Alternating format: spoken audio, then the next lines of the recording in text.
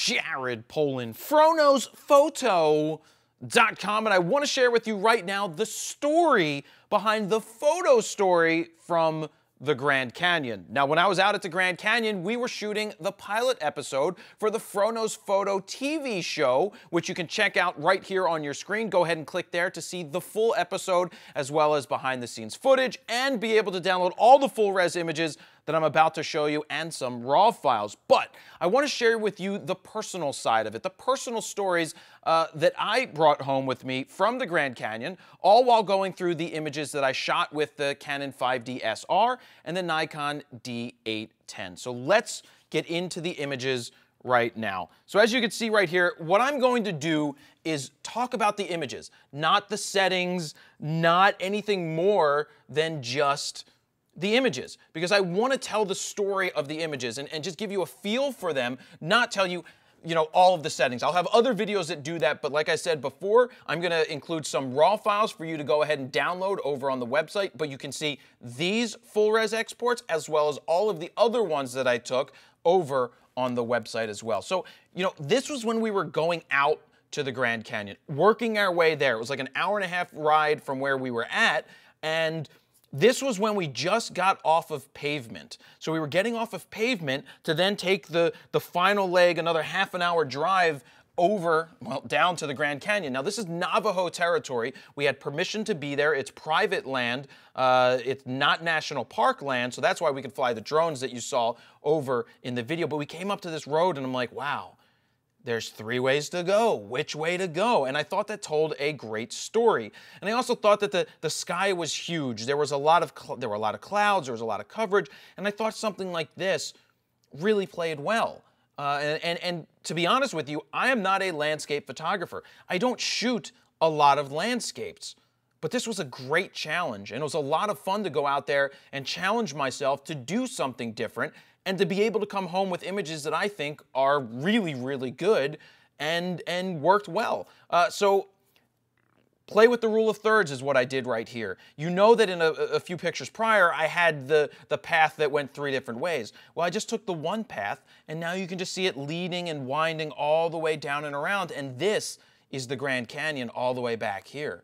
So I'm using a circular polarizer where I can to bump up the contrast, basically, to make the skies go boom and make everything look great. Just playing around with different types of images. You got lots of sky here. The 5D SR worked out very well out there. And honestly, they gave me the 16-35 to use, 2.8 version 2, and that's not one of the recommended lenses for that body. I wanted to take the 11-24, but they didn't have any for me to take out because it was brand new at the time. So this was when we first got to the Grand Canyon where we were at. This is not the actual horseshoe that you see where the tourists go. This is a different horseshoe further down, about 2 hours away, 2.5 hours away from the more touristy areas. And this was just amazing that you go out there and you see something like this. And yes, it is a big hole in the ground, and it's very hard for the mind to comprehend that you could fit the Empire State Building in it standing up, and that's how deep the thing is. It's so hard to fathom, but they're 3,000-foot sheer cliffs that we're standing on. Now, this is when we took a walk. We can see somewhere over here to the left. It's more over here, but this is the camp. We were far away from the camp. This is where we were. This was Todd walking back with a couple of lenses. It's 5 in the morning, right as the sun was going up, and it's just cool. Now, what I'm showing you now are what I think are my favorite shots, but it's just it was actually a 30-minute walk to get from there, well, maybe 20-minute walk to get from there to where we were. It's just amazing how far things actually are. This is Matt Jaffe, one of our film crew, and he decided to stand there, and I was like, holy Jesus, man, what are you, crazy? But he did. He stood there, and I thought it was great the way that the early morning, it was about 5:30 when this was happening, sun was lighting up his face, and I had to just take pictures of him. This was still sunrise. I gave one of the other guys that was helping us out the camera with the 70-200, set it up for him so that we could get the silhouette, and boom, we got this. This is our crew. This is what we filmed that show with. The 4 of us. I'm in it. Steven is right here on the left. Matt Jaffe's here on the right, and then Todd did what Todd does, but Todd was the producer behind it. Matt helped tremendously with that, and so did Steven. We all did a lot of work. We stayed up quite a bit. black and whites play out very well out there as well. This is just, it's just solid. The tones work really well, especially when you wake up and you don't have a lot of clouds. When there's not a lot of clouds in the sky, it's like, well, I guess there's not much interest to the images because the clouds are what make it. So when we first got there, clouds. When the second day, not a lot of clouds. And coming up, you're going to see what happened the third day. And also show you the Nikon pictures. But I love seeing the different sediment levels, the layers of the eras. Can we load, please? Can we please load?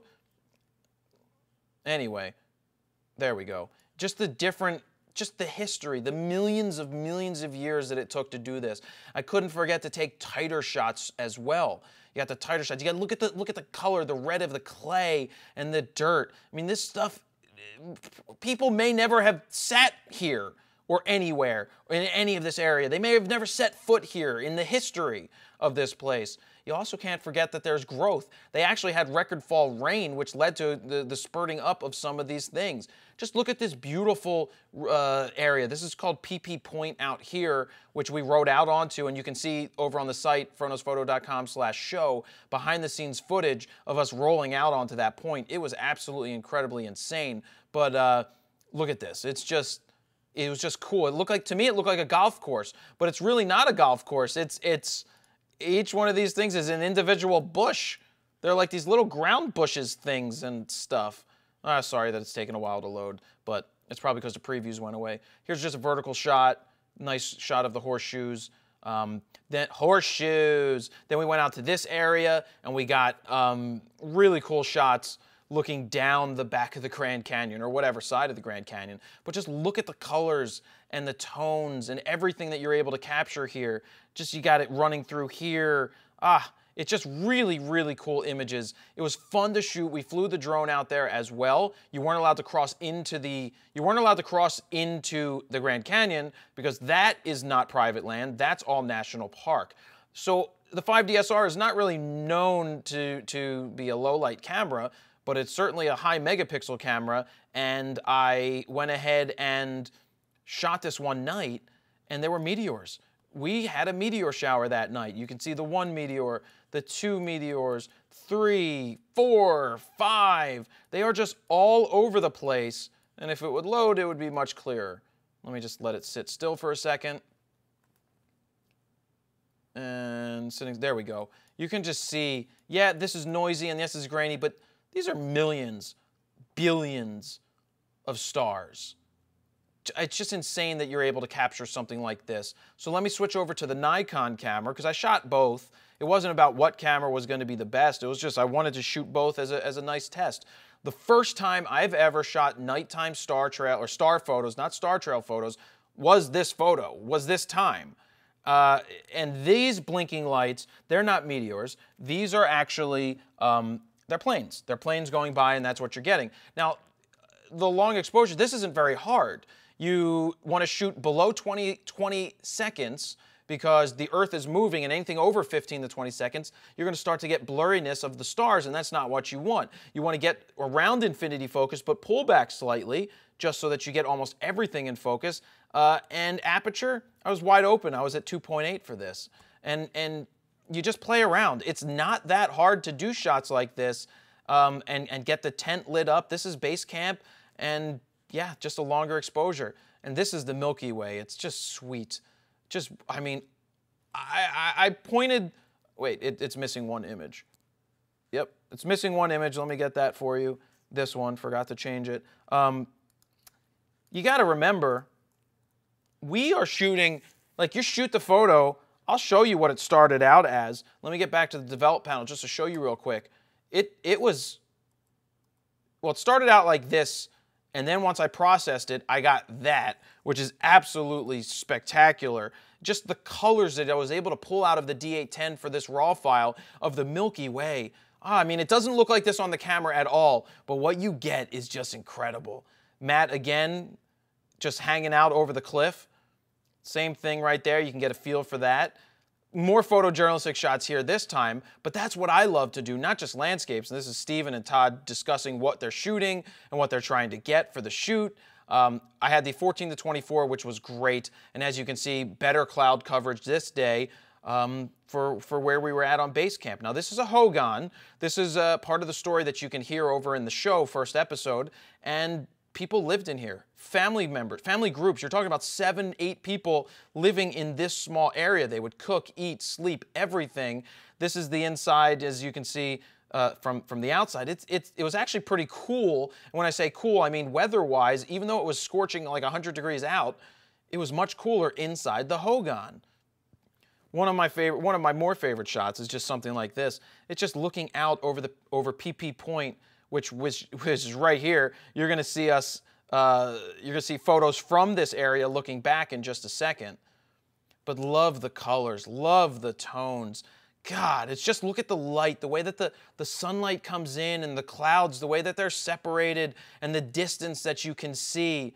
It is just awesome that you could do this. So now we're out at PP Point. If we look closely right here, that is camp. That is right where I was standing when I took the other photo. This is base camp. This is where you saw that Canon photo of the earlier photo with the night sky. This is base camp.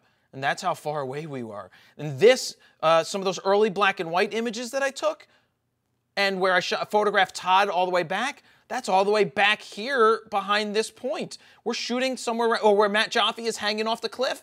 He's hanging off of it right here, and you have all of this drop. That was the incredible part. I mean, just look at this view that we had. Scary. I didn't want to sit there. I love this. I love the overcast sky. Rain was coming in. We could get to rain in the distance. You'll see that in another photo. But this was the Canon with the Nikon with the meteor shower. Not as good as the first night that I shot. It was much brighter, but boom.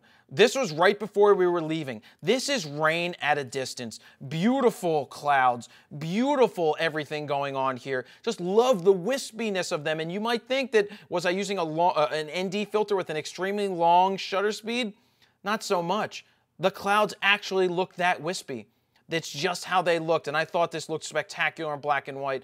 Very interesting in color. You can play with some of the raw files, try it for yourself, and see what you think. But that's the rainstorm that was coming our way that we were running away from after a while, and that's the last image right there. But you can just see the rain at a distance engulfing PP Point, and it was coming for us next. And those are what I think are some of the best photos from that trip. To the Grand Canyon, both with the Nikon and with the Canon.